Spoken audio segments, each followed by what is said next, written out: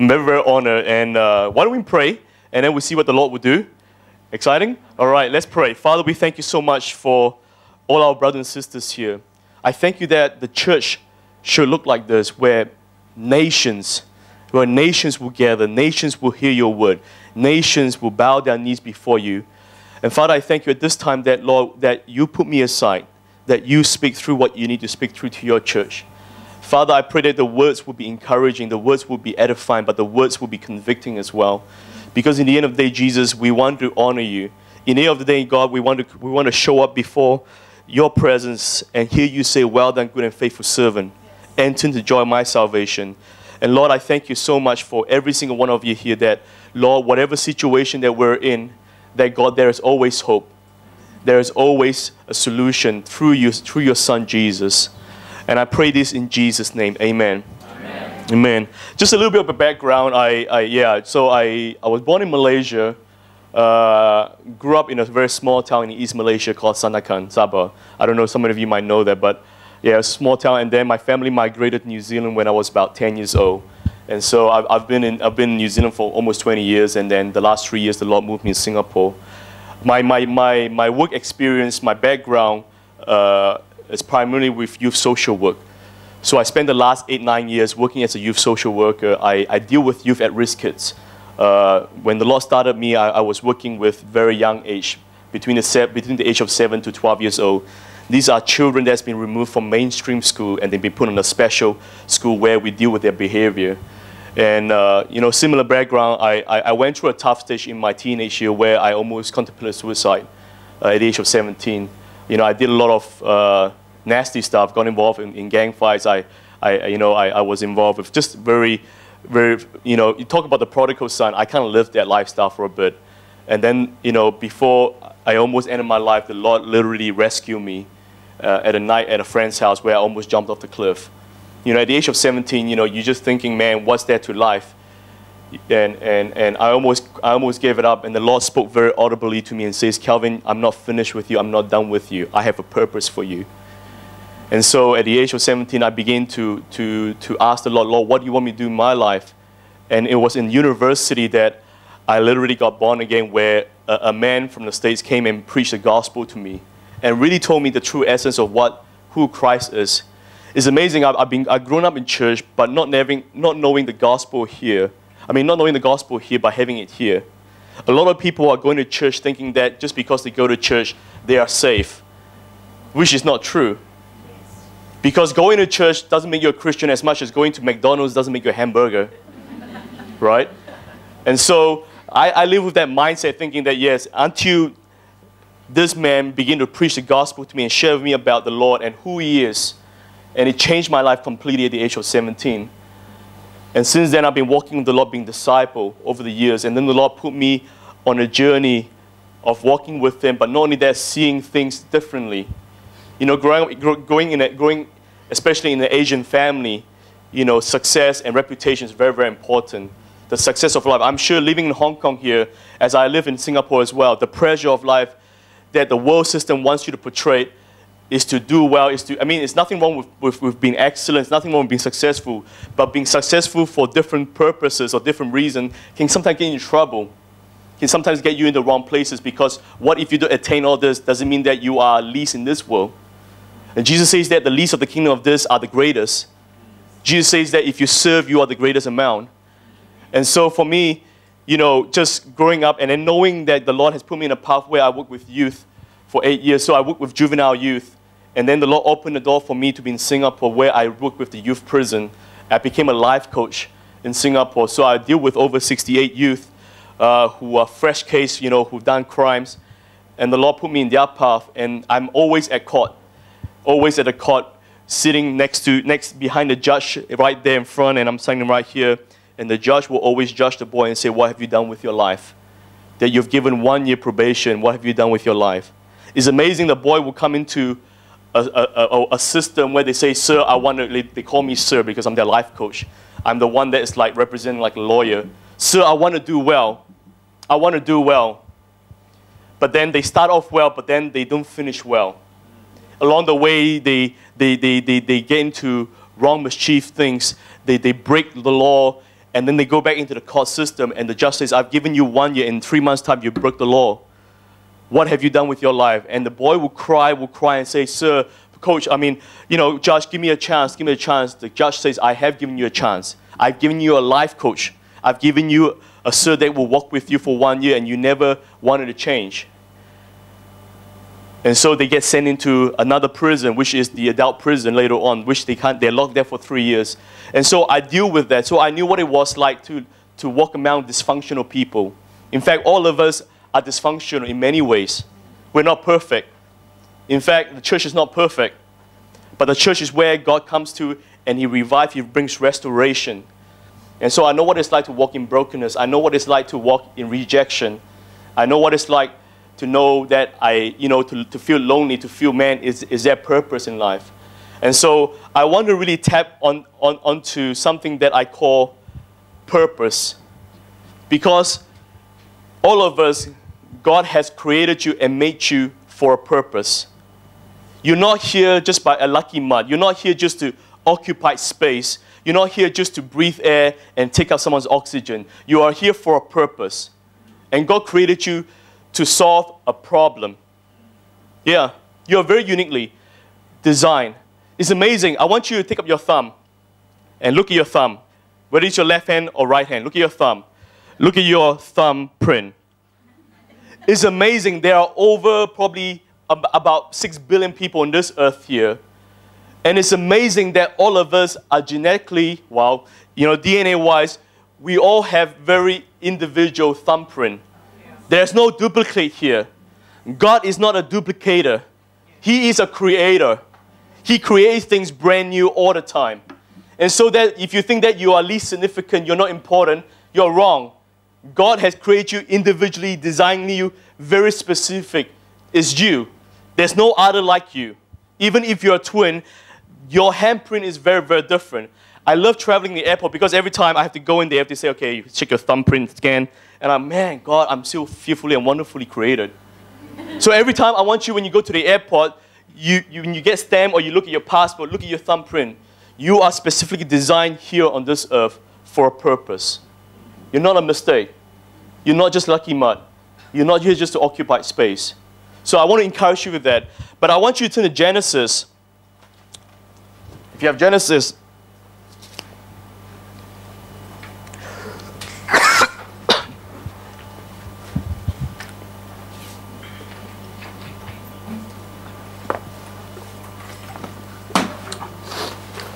I'm going to cover this box because it's tempting to take some money out. Just playing. Who knows, the Lord might multiply afterwards. Genesis chapter 3. I want to take you on a journey about us being created, but more than that, how along the way things got wrong and how God redeemed us. In Genesis, you know about Adam and Eve, right? How many of you know Adam and Eve? Very good. They are the originals. They came out first that the Lord created. And you know that God, He made everything good. Everybody say good. Good. Everything God created is good. In you, anything around you, God created is good. Nothing that God made was bad. Everything God made is good.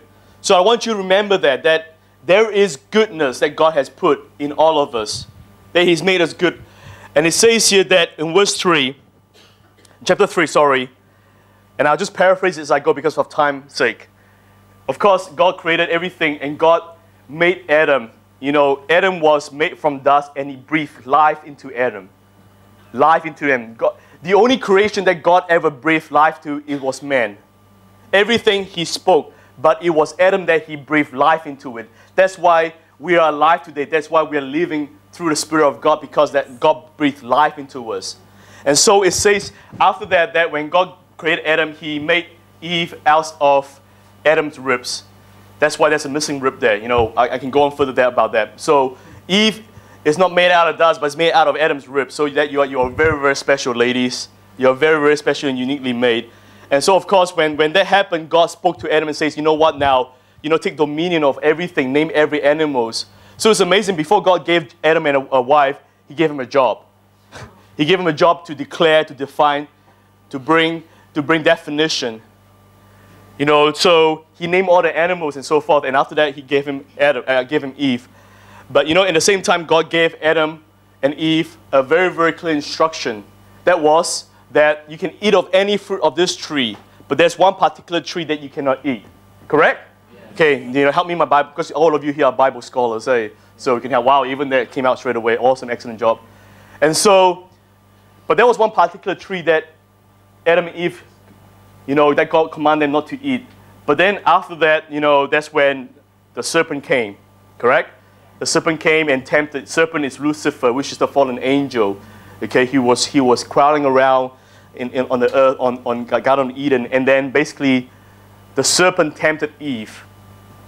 And then that's when Eve took the fruit. I don't know whether it's an apple or it's an orange, but it's a fruit. It's a nice, very juicy fruit. It's very tempting.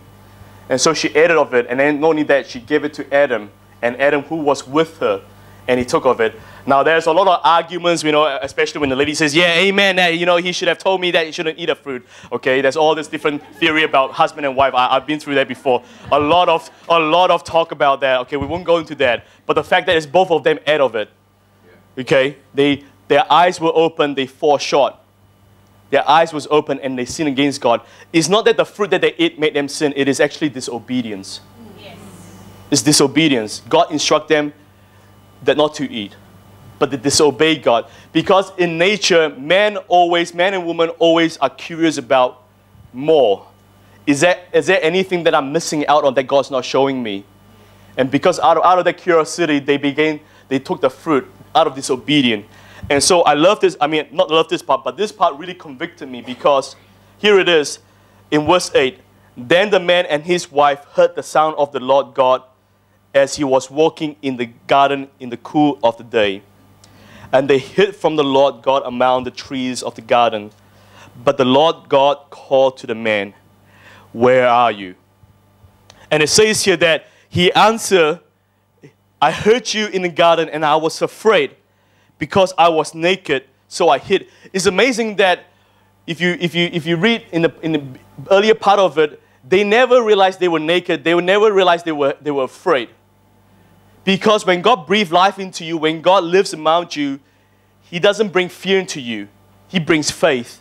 He encourages you to walk by faith. But here it is, because they've allowed sinful things into their life, fear came on them and they realized they were naked. Okay, another word for naked is being exposed. See, the enemy uses that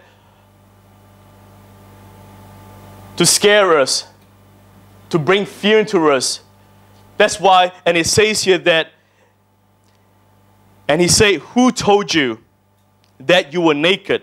Have you eaten from the tree that I commanded you not to eat? Then the man said, okay, he talked about that. Woman, you gave the woman blame shifting. And what is this you have done? The woman said, okay, the woman blame shift the serpent as well. So everything else, and this is where tragedy began to happen. This is where sin began to grow. So knowing that God made the whole entire universe and earth and mankind, those two of them, perfect. It was good. But because of the rebellious and the sinful nature that Adam and Eve allowed to happen, it has taken its toll to this generation today, up to now. Up to now. Are we clear that so far? Yeah. So realize that there are two things that the Lord keep on continuing asking us today is, where are you? And who told you so? Many times in our life, when things are going well, we forget the Lord. I'm a culprit. I'm a preacher, and I'll tell you right now, I get into that. When things are going well, yeah, we tend to forget about the Lord. But when things are going tough, wow, we are praying on our knees, we are throwing water, we are hallelujah, God, we start singing hymns or worship you, O Lord, Many times God asks us, where are you today? Where are you with me? And sometimes when we don't trust in the Lord enough in our own strength, we tend to have plan B or plan C or plan D. I mean, if you're a planner, you have many plans. But God only have one plan. But a lot of us, we go through that. Oh, God, are you with me, God? If not, okay, God, I'm going to plan my other ways. But God, if you're there, God, you can help me out. And God says, where are you? And who told you so? Who told you that you can't make it? Who told you that you are a failure?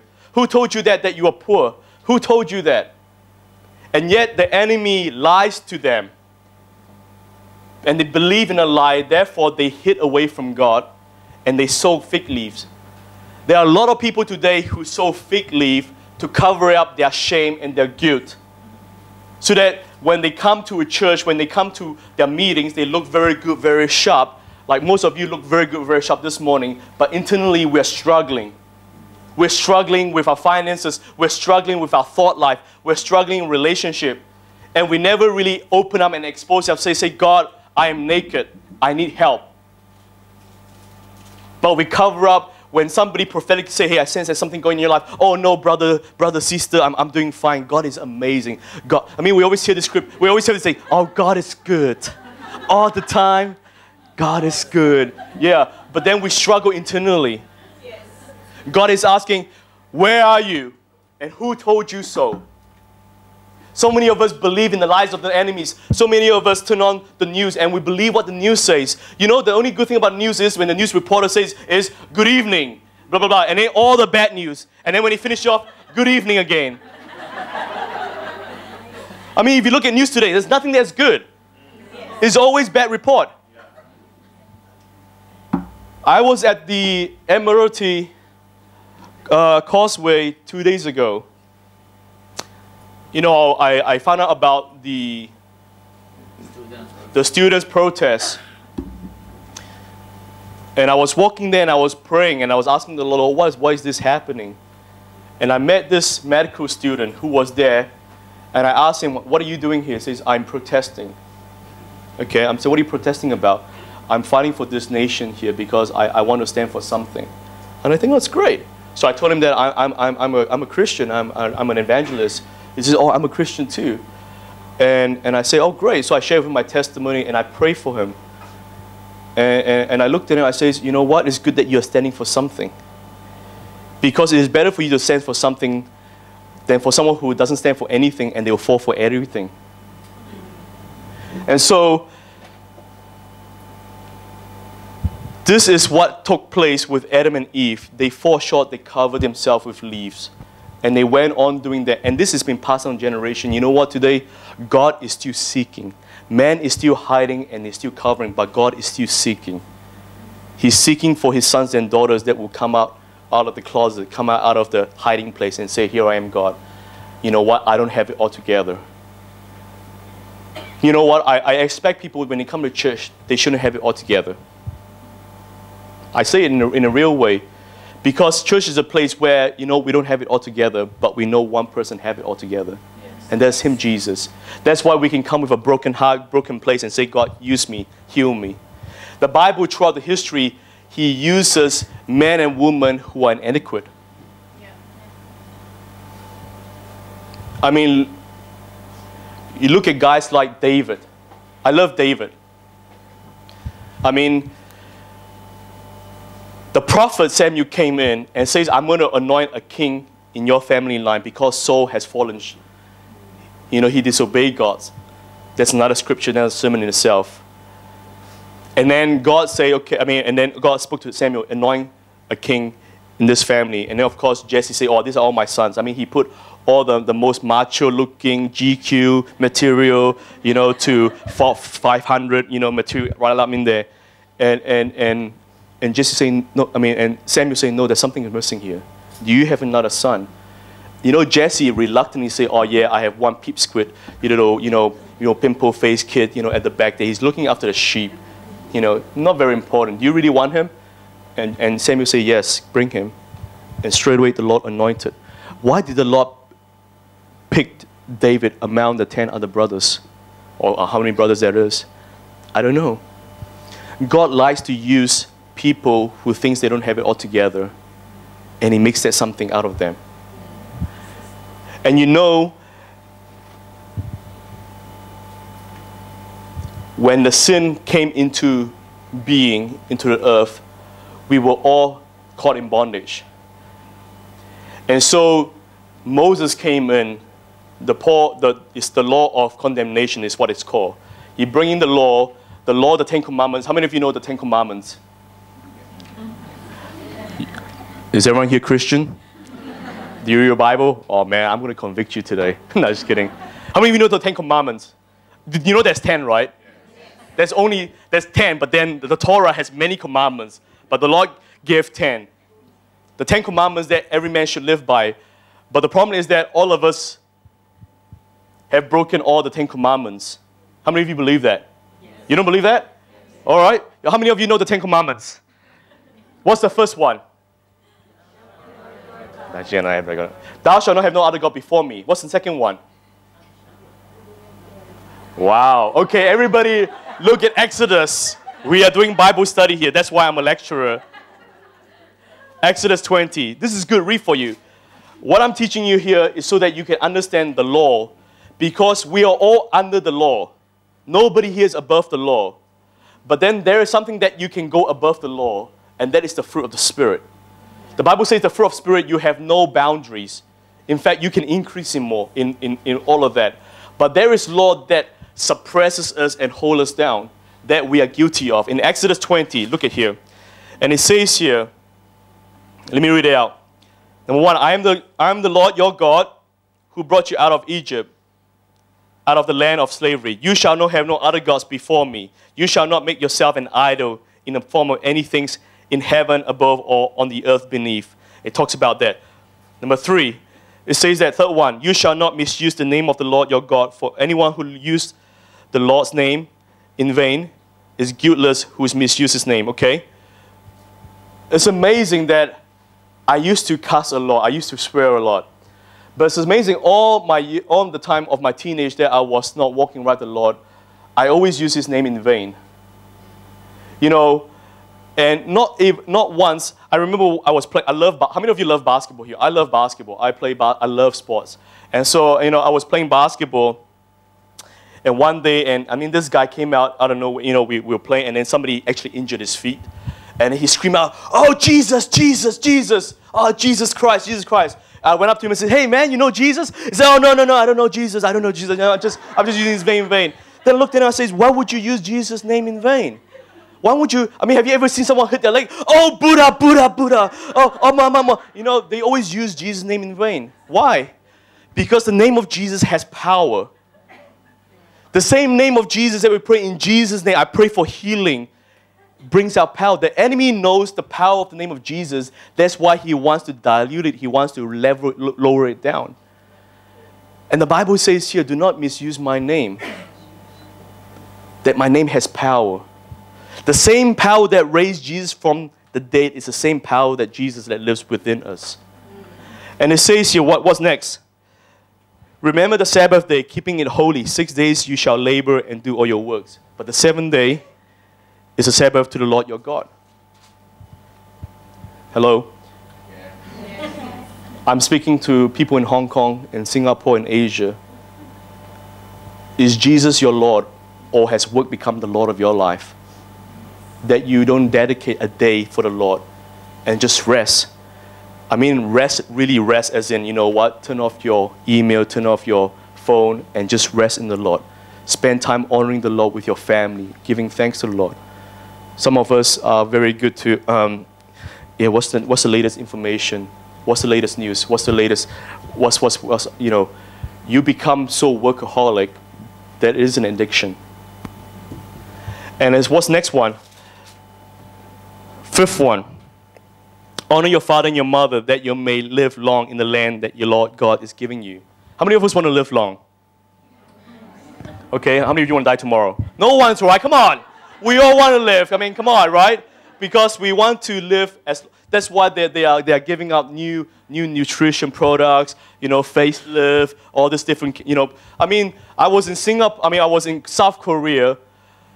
I love South Korea, it's amazing, but I can't believe the streets that I walk in, every single store is cosmetic, makeup, cosmetic store. It's the #1 industry there. It's plastic surgery, because there's something about people that don't want to die. They want to live long. And it says here that if you honor your father and your mother, that your life may be prolonged. There's a secret there. There's a principle. And there's a difference between honoring and obedience. Honoring is something that you honor them for who they are, for what they've done in your life. You honor them. Even though they might have disagreement with you, but you honor them. And it says what? You shall not murder, you shall not commit adultery, you shall not steal, you shall not give false testimony. I mean, it goes on. Four of the 10 commandments focuses on your relationship with God. The last 6 of the commandments focus on your relationship with others. That's why it's so easy for us, God, to come to you. God, I love you very much. And God says that what? Love others as you have loved yourself. Love thy neighbors. It's tough. A lot of the commandments is deal with the relationship between you and others. But you know what? If you've broken one of these commandments, you've broken all of them. You're guilty of all. How many of you have ever told a lie before? Put up your hand. Come on, we're in church now. Oh, Pastor Ree, oh, thank you so much. I'm with you. I've told a lie. I've told many lies. How many lies do you have to tell to become a liar? Oh, Calvin, I'm a very reverend guy. You know, I mean, how many times you have to tell? Just once. How many of you have stolen before in your life? Let's be honest. I don't care whether it's 5 cents or $5 or 500. I don't care if taking a box that doesn't belong to you. Oh, look at that. Wow, lovely flowers. Nobody wants it, right? Oh, I'll take it home. How many? How many times do you have to steal to become a thief? Just once. Even an idea that does not belong to you, you stole it and you use it on your own. It's called stealing. It's thief. The Bible says very clearly as well that, oh, this is going to be tough. The Bible says that thou shalt not commit adultery. But Jesus made it even more. He fulfilled the law. Jesus did not make the law easier. He fulfilled the law by making it harder. It says, if you looked at a woman or a man and lust after him in your heart, you have already committed adultery with him or her physically. So it's not about the outward experience, it's the heart. I won't even ask how many of you have, I mean, if our forehead is a TV screen right now, how many of you will be wearing nice cowboy hats just to cover it? You see, all of us here have broken the 10 commandments. So all of us are guilty. You know, God did not come to save a perfect world. He came for an orphan generation. He came for an orphan world. A world that is desolated, a world that is tormented, a world that is disregarded. That all of us, if we were to stand before God, will be guilty. Will be guilty. And that's why if you look at the history of what Adam and Eve, the beginning of the part that God, He created everything that was good. But it was through Adam's and Eve's sin that brought into us, and we are no different. We've fallen through that. And I have a lot of people that tells me, well, Calvin, if I do a lot of good works, I can get into heaven. I can get into heaven. If I do a lot of good works, Calvin, means if I go to church, if I pay my tithes and offering, Calvin, if I help the old lady cross the road. I mean, always people use this example. I help the old lady cross the road. Or, you know, God, Calvin, if I do a lot of charity work, I'll go into heaven. And I always give them this illustration to tell them that, you know, sometimes we measure God to our standard. Hello? We measure God to our standard like, okay, God has to fit into our lifestyle. If God doesn't fit into our lifestyle, then we change Him. We just broken the 10 commandments. Thou shalt not create an image of false idol. You know, you can worship idol. It doesn't have to be an altar. You can worship idol in the things that you love. But the Bible says that where your treasure is where your heart is at. You know, I've hang out with friends who love cars. Every day they talk about cars. They modify their cars. Or somebody who loves their job. I mean, not just passionate, but really, you know, addicted to it. They always, you know, I gotta work, you know. And so they worship their work. Promotion is their life. And so a lot of people say, but if I do a lot of good works, Calvin, I can go to heaven. That's wrong theology, it's wrong thinking. You see, any little bit of sin cannot get us into heaven. Because number one, God is holy, He is pure, He is righteous. He's unable to lie. This is nature, his attribute, who he is. And yet we try to lower God's standard so that he can match our lifestyle. But let me tell you something. Let me give you an illustration. This is a cold water. I got it from here in Hong Kong. It's probably quite pure because it says 100% pure. So I'm not sure which mountain is it from. But let's just say that I come up to Pastor Reen, and Pastor Reen, you're thirsty, right? And I say, Pastor Reen, this is 100% pure water. Pastor Reen, would you drink it? Okay, not trying to drink it, but just, would you drink it? Is it full or is it like this? It should be full, but you know, I was thirsty. If it is full, I would drink it. You would drink it. Great, great. I mean, we're buddies, we're friends, right? But what if I say, okay, Pastor Reen, hang on a sec. I go to the toilet, and I take one tiny drip of toilet water. Hey, Pastor Reen, how are you doing? Fresh water. Would you like to drink it? But do I know what you did? Yes, you saw me. All of you are looking at me. I'm doing it. No, I don't. Why won't you drink it? Why? Because it's been polluted. But it's only one tiny drip. You know what I'll do, Pastor Reen? I'll flush the toilet for you. So it's more clean, right? And I put a tiny drip. I'll give it back to you. Will you drink it? If I'm really, really, really desperate for it. I love your pastor. He won't drink it. Why? Because even if it's a tiny drip of toilet water, to him it's disgusting. To him it's filthy. To him it's unclean. And yet all of us, we will fight against God and says, God, but I deserve this.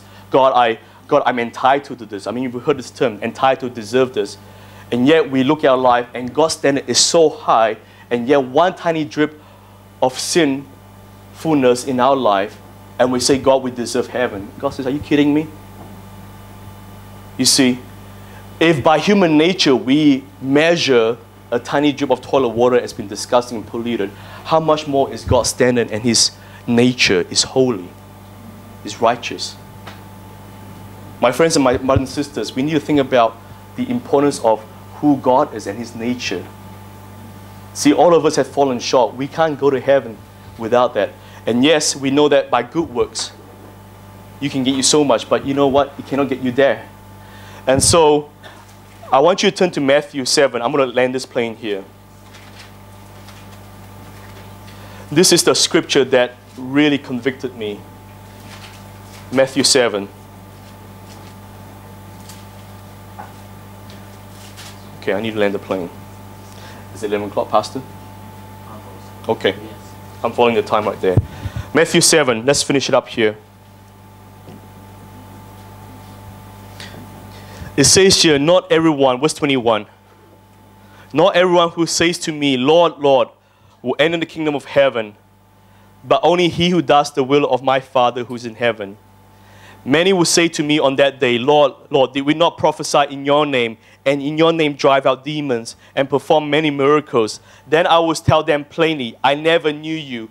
Away from me, you evildoers. Or another translation, you who practice lawlessness. Jesus was not talking to unbelievers. Jesus was talking to Christians, to believers. You know, in the olden days, I don't know about you, but I love watching war movies. I love watching, like the old night movie, like Braveheart, or you know, just like really old English Saxon kind of movie. I remember watching, you know, one of those ones. If you notice the knight, they are the guardians of the kingdom. They wear their amazing armor. I mean, it's like tons. It weighs very heavy, probably about 30, 40 kilos. That chain that put in them, and they will fight. And they have a massive sword. And if you notice, if you watch a movie like Braveheart or some other old English, you know, war movie, the knight will always, you know, they are the heroes. They will fight. They will conquer wars. But the moment they show up in the kingdom, in front of the king, they'll walk in there with their sword, you know, looking mildly like they've won a war. But then they will come before the king and they will kneel down with their sword. You know what they'll say? My Lord, what would you have me do? My Lord, this is my message for you. My Lord, this is the report that I've given you. We have conquered such and such places. Even a knight who is the most powerful in his craft skills will acknowledge that the king is the ultimate ruler of all. the knight will have to submit and surrender and says, my Lord.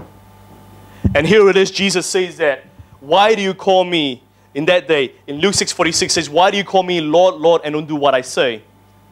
And it says here, in the same terminology, Lord, the word Lord means boss, means master, means He is supreme of everything over your life, over your thought life, over your finances, over your family, over your friendship, even over your career.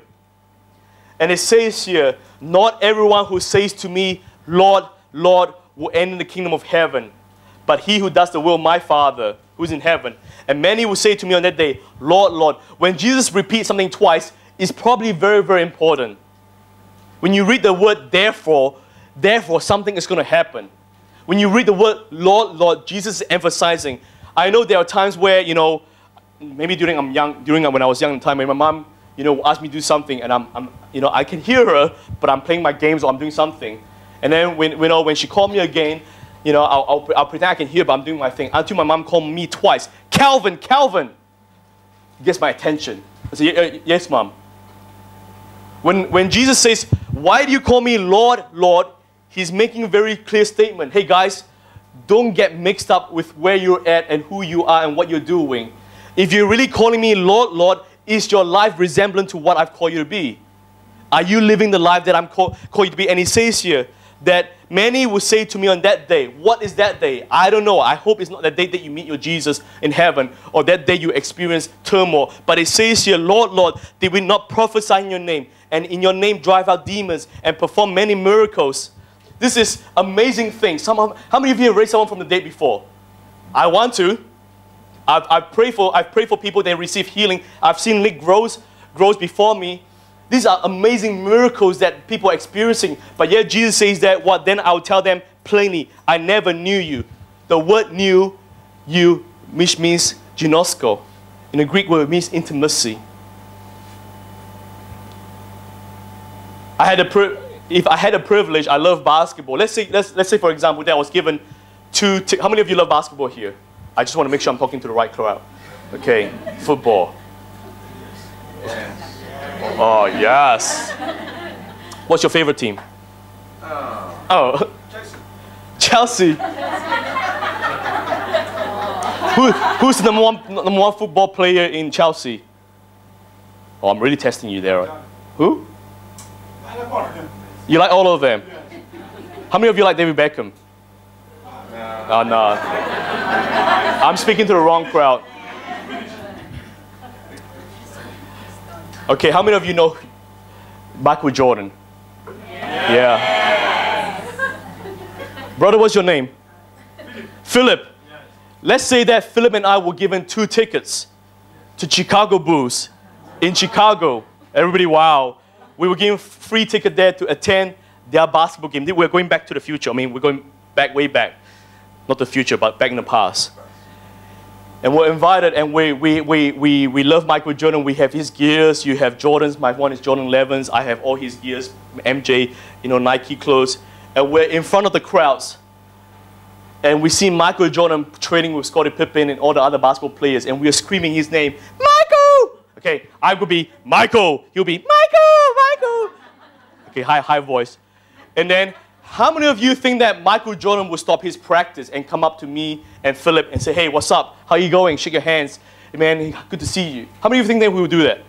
No. Wow, you guys don't have faith in us, eh? I'm good looking. He's good looking too, why not?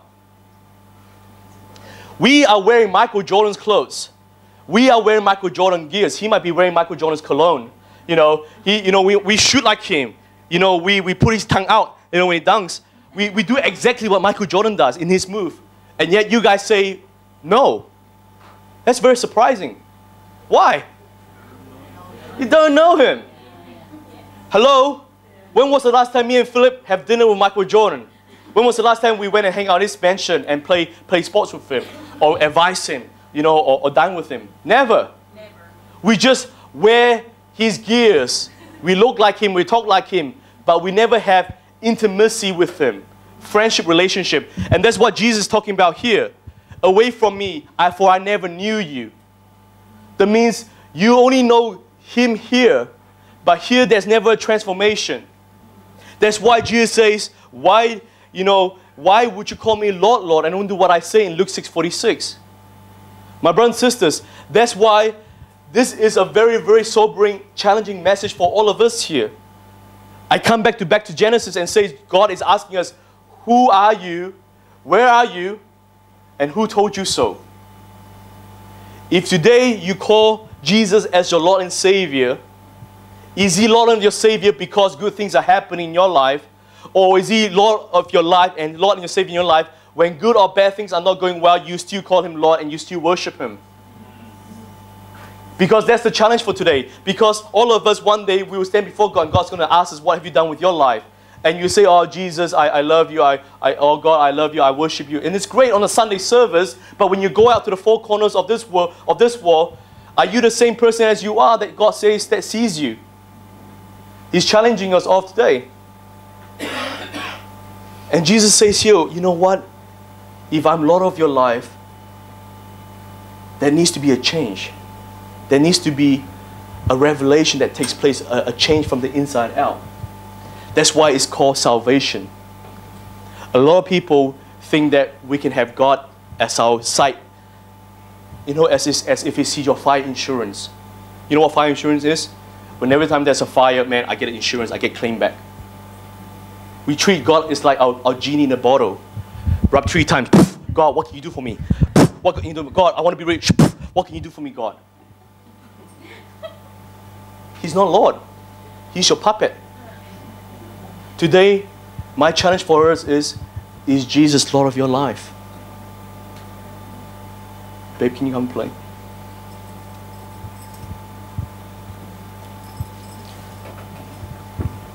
If you're constantly worrying,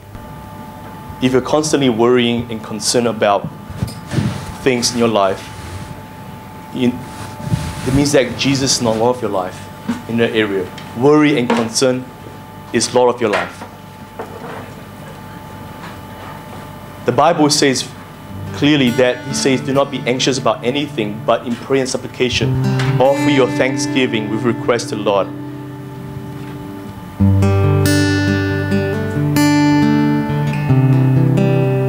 I would like us to bow our heads right now. I'm going to pray.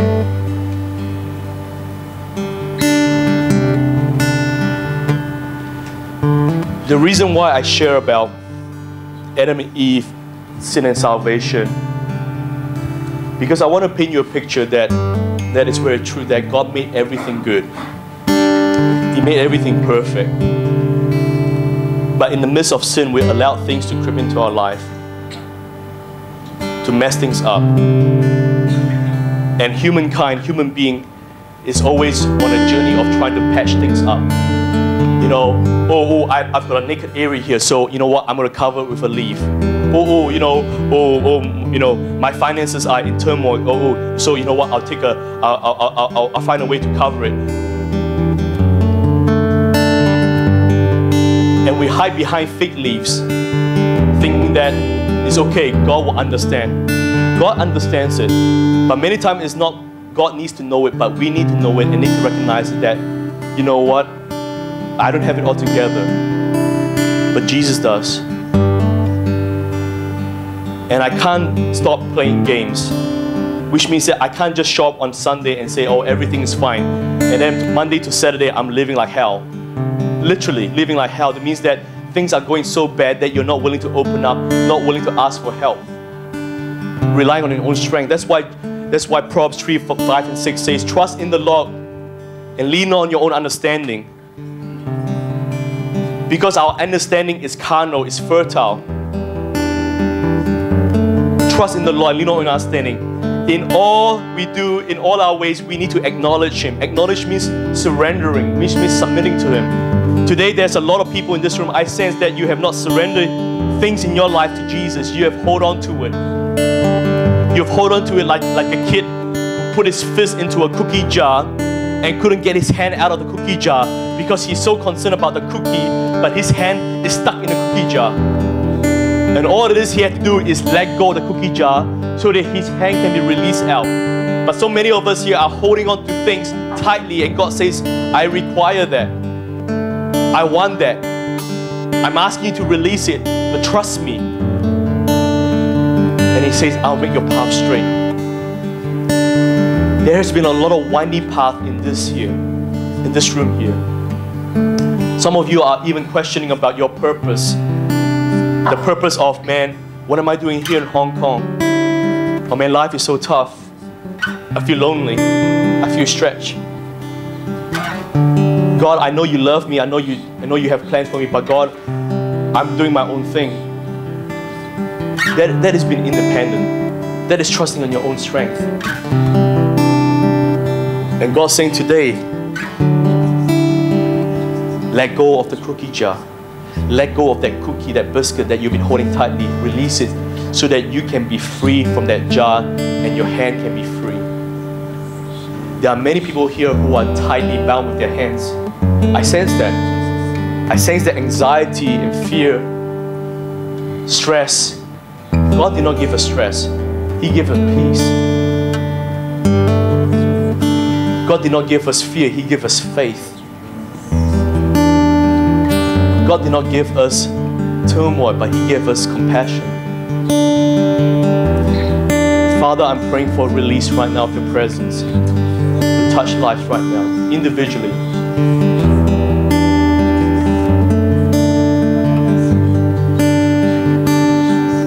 Is He Lord of your life? I'm not asking if He's Lord of the salvation. Yes, you are saved by grace through faith, but I'm asking you, is He Lord of your life? In the areas that you are putting your hand in that jar and you're not letting go. He can be Lord of that. You can trust Him. And if that's you, I want to pray for you. If that's you, I want you with eyes closed right now. I want you to lift your hands up and say, Calvin, that's me. Pray for me. Yes. That you're struggling. And it's okay, because we are weak, but He's strong. You know, when I understand humility, when I understand meekness, is when I don't have the right to control. I don't have the understanding, but I know He does. Humility is surrendering your will to understand and say, God, I trust you. Father, I pray for those whose hands have raised. I want you to begin to declare right now, in Jesus' name, I release it right now. Say in your own mouth. Say it in your own mouth right now. Jesus, I release whatever that is. Say that. God, I release right now the ability to say that, man, I'm taking this relationship into my hands. I release it right now. Some of you, I really sense that the Lord, that you are struggling with the area of relationship. Particularly with spouse. Particularly with getting to a wrong relationship. You know you shouldn't.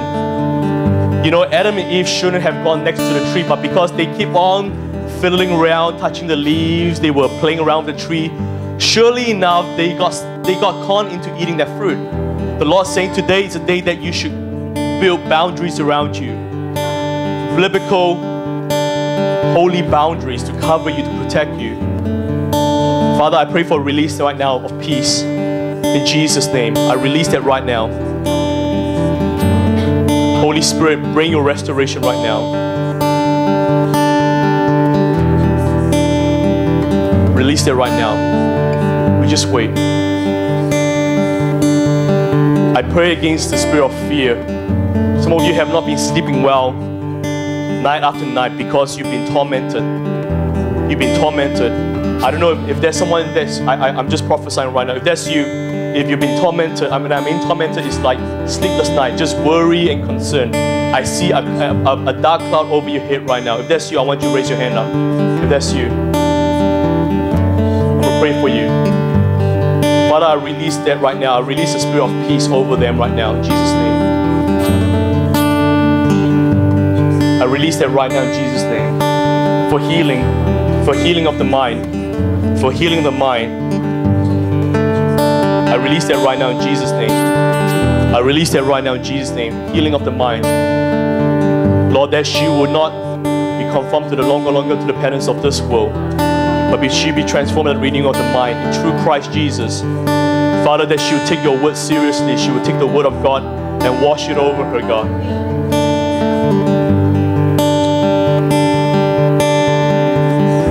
Some really spoken words over your life, like really terrible words, even like vows, inner vows. Like some of you have made inner vows. When I think about inner vows, it's like, I will never be like so and so. I will never do this. The word, you know, when you self-prophesy over yourself, you bring about destruction. The Lord wants to break that today. If that's you, I want you to begin to lift your hands up. I want to pray for you. Like just death words spoken over your life. You say, I'm not going to be like this. Yes, there's one here. Father, I pray in Jesus' name. I break that right now in Jesus' name. I release for wholesomeness. I release for healing right now in Jesus' name. In Jesus' name.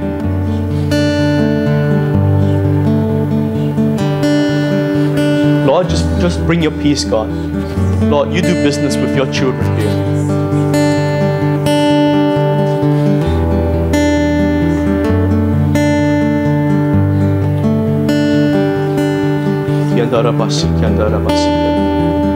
I want to offer this opportunity, last one, is that if there's anyone here in this room that you have not made Jesus Lord of your life, then I'm not talking about whether you go to church or not, whether you know, it's that Jesus has never been Lord of your life. It means that you're not a believer, you haven't accepted Jesus Christ as your Lord and Savior.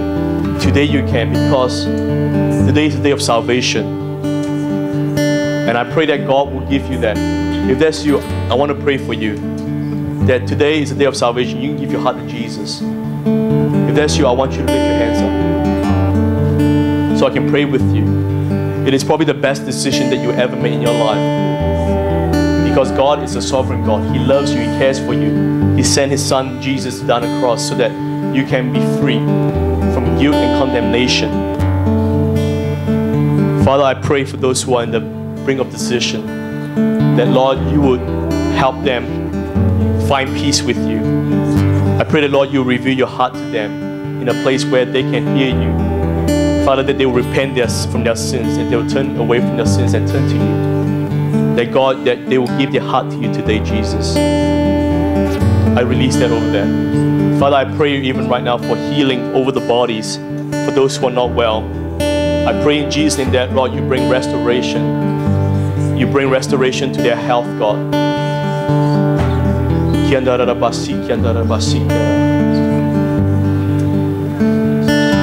Hallelujah. Let's stand, lift our hands to the Lord this morning and just thank Him. We often ask things and expect things from the Lord, but just let's close this meeting just with saying thank you, Lord. Hallelujah. Thank you, Lord. Thank you, Lord. Hallelujah.